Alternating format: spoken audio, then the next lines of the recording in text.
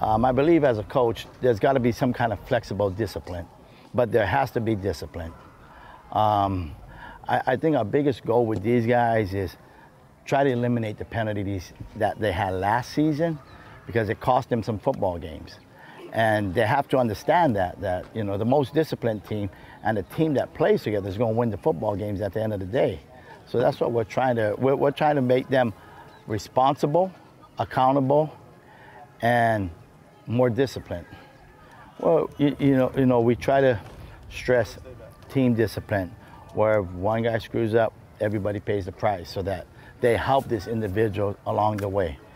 And flexible discipline is if you're not where you're supposed to be. Like if you're supposed to be in a class and you weren't there, then I'm going to handle your situation different. You know, not every student is the same, but you need to be in class, and that's the bottom line, and I'm going to hold them accountable, but there will be some kind of disciplinary action taken. You know, we have a golden rule, okay? You miss a practice, you sit a quarter. You miss 2, you're out the game. But you can't come to the game. I don't even want you here because you didn't want to be here. And, you know, we kind of installed that rule with these guys.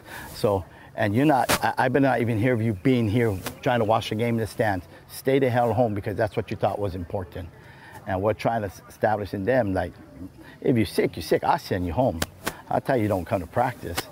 But I've seen too many sports teams where guys are happy wearing a jersey standing on the sideline and not playing.